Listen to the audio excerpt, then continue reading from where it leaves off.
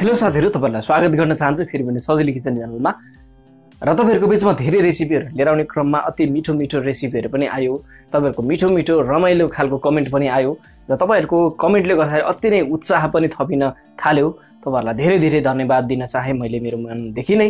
र आज फेरि पनि एउटा नयाँ कोसिस गरेको छु, नयाँ रेसिपी लिएर आउने कोसिस गरेको छु। यो रेसिपी चाहिँ मैले मासु बनाउन खोजिरहेको छु, तर यो मासु चाहिँ कसौडीमा बनाउन खोजिरहेको छु।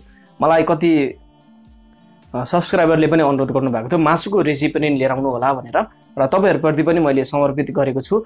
र यो कसौडीमा बनाएको मासु अति नै मिठो हुन्छ।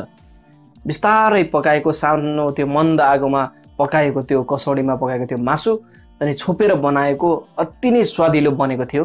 र मलाई आशा छ तपाईहरुलाई यो मासु पक्कै पनि मन पर्नेछ। यदि तपाईहरुलाई आजको रेसिपी मन पर्यो भने यो भिडियोलाई लाइक शेयर अनि च्यानललाई सब्स्क्राइब गर्नु भएको छैन भने सब्स्क्राइब पनि गरिदिनुस्, लाइक शेयर पनि गरिदिनुस्। र कस्तो तरिकाले यसलाई मिठोसँग बनाउने हो तपाईहरुलाई बनाएर म देखाउने छु। र च्यानलमा रहेको नजिक रहेको बेल आइकनलाई पनि प्रेस गरिदिनुस्, जसले गर्दाखेरि मैले ल्याउने नयाँ नयाँ भिडियोहरु सुरुमा तपाईहरुले पाउनुहुनेछ।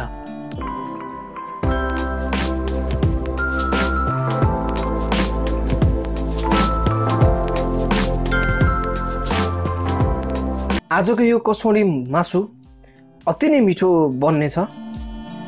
यति मजाको स्वाद बनेको थियो कि तपाईहरुले पनि पक्कै पनि बनाएर खानुहुनेछ र अति नै मिठो भएको छ भनेर तपाईहरुले भन्नुहुनेछ। र जसको लागि मैले सुरुमा चाहिँ कसौडी त चाहिहाल्यो। कसौडी मैले बसाले र त्यसमा तोरीको तेल राखेको छु।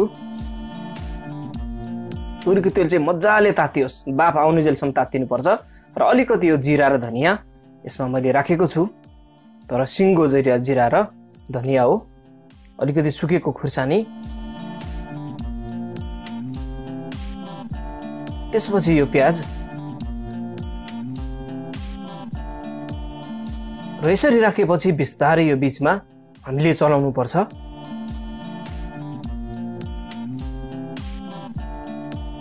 प्याज हल्का मात्रामा ब्राउन हुनुभन्दा अगाडि मैले मासु चाहिँ यसमा राख्न गइरहेको छु। र यो मासु राखिसकेपछि यसरी हामीले चलाउँदै जानुपर्छ।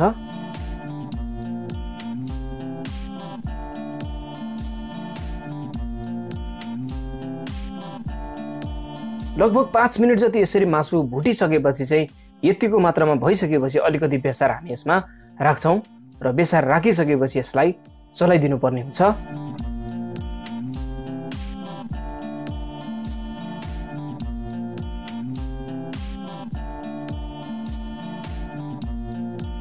र कुनै न कुनै समयमा तपाईहरुले पनि सायद आफ्नो घरमा कसौडीमा बनाएको मासु खानु भएको छ भने पक्कै पनि तपाईहरुलाई याद आउँछ होला। र अलिकति यो अदुवा र लसुनको पेस्ट हो र राखिसकेपछि यसरी चलाइदिनु पर्छ।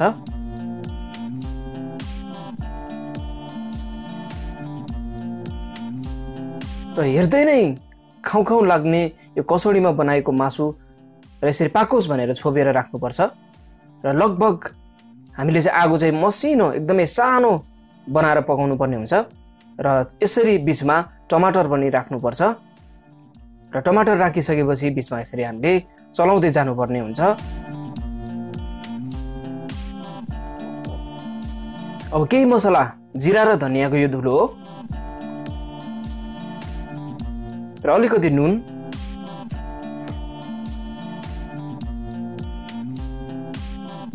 यो रातो खुर्सानीको धुलो। यसरी मसलाहरू राखिसकेपछि बीचमा यसरी चलाउँदै जानुपर्ने हुन्छ।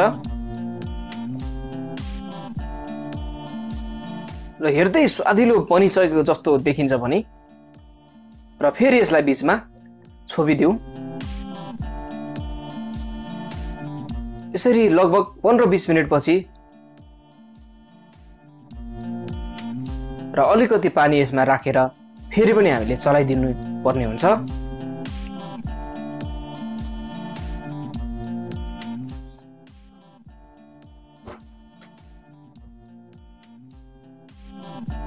र यसरी चलाउँदा चाहिँ तलको माथिको तल हुने गरी यसरी राम्ररी मिलाउनु पर्छ। र बीचमा यसरी फेरि पनि छोपेर पकाउँ।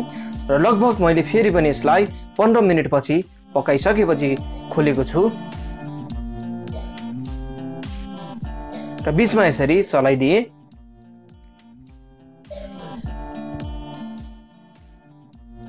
र अलिकति मैले यसमा गरम मसला पनि प्रयोग गरेको छु र अलिकति यो मिठो मसला र यतिको मसलाहरू फेरि हालिसकेपछि मजाले यसरी लाग्ने गरी चलाइदिउँ।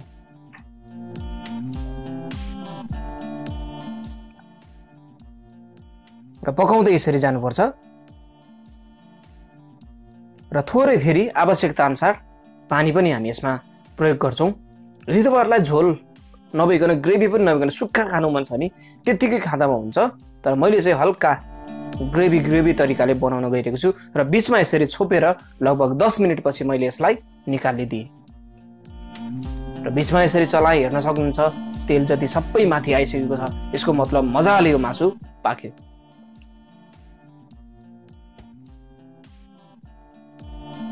र अन्तिममा यसरी धनियाको पात माथिबाट यसरी राखिदिनुपर्छ र यसलाई पनि मिलाइदिनुपर्छ।